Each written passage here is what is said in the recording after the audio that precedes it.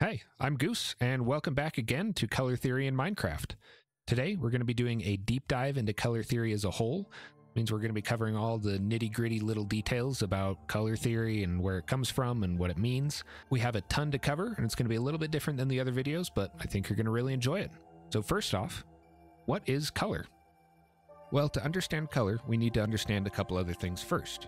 Waves, frequencies, and the electromagnetic spectrum. We're going to start with waves and frequencies using an example I think most people are going to be pretty familiar with: sound. In the most basic sense, sound is just vibrations in the air. As those vibrations change, the sound changes. This program right here is going to visualize the sound as a wave so that you can see how it changes. If we play a very low note, you can see that the waves are very long and spaced out. This is a low frequency.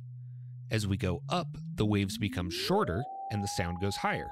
This is a higher frequency. We can measure the distance between waves. This is called the wavelength. Shorter wavelengths are a higher frequency, and longer wavelengths are a lower frequency. This applies to anything that has consistent waves, not just sound. One of these things is electromagnetic radiation. Electromagnetic radiation is made up of photons, which can act like particles, but they can also behave like waves. I bet you didn't expect quantum physics in a Minecraft video. Depending on the wavelengths, the radiation has different properties. These properties make up what is called the electromagnetic spectrum. All of the things you see listed here are just different wavelengths of electromagnetic radiation. Radio waves have the longest wavelength and can range from a few inches to thousands of miles long. Because the wave doesn't move up and down very fast, they can travel very long distances without running into interference. AM radio has a longer wavelength than FM radio, which is why you can still hear AM radio channels long after we lose service of FM radio channels. As the wavelength gets shorter, it changes into microwaves, infrared light, and then into visible light. That's right, light is made of the same stuff as radio waves and microwaves, it just has a shorter wavelength. While radio wavelengths can be miles long, light wavelengths are around 200 to 800 nanometers. That's about the size of bacteria. When we change the frequency of sound, we get different pitches.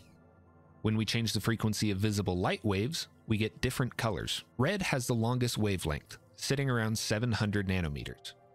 Infrared is right before this, and infrared actually comes from Latin meaning below red. Yellow and green are around 600 nanometers, blue around 500, and violet around 400. Ultraviolet is right after this, and comes from Latin meaning beyond violet. Remember how I mentioned FM radio doesn't travel as far because it has shorter wavelengths? The same thing happens with color. Blue light has a very short wavelength and is more likely than the other colors to run into particles in the air. This causes it to get scattered around in our atmosphere, making the sky blue. Pollution and smoke particles are much bigger than the particles in clean air, and they make even the long wavelengths like red and orange scatter around as well. This is why the sky looks red and orange when there's a lot of smoke, like during a forest fire. Light is the only part of the spectrum that we can see naturally, but we've developed technology that allows us to capture other wavelengths and turn them into something that we can see. Infrared cameras can see in the dark, and we even use them on the James Webb Space Telescope to help us see further into space. Because the longer infrared wavelengths can travel further than visible light, it gives us a clearer picture of deep space. But that raises the question, how exactly do our eyes see color? Well, we'll cover that in the next episode, so make sure you stick around. There's a link to my Discord down in the bio if you want to come hang out, and if not, I'll see you in the next video. Bye.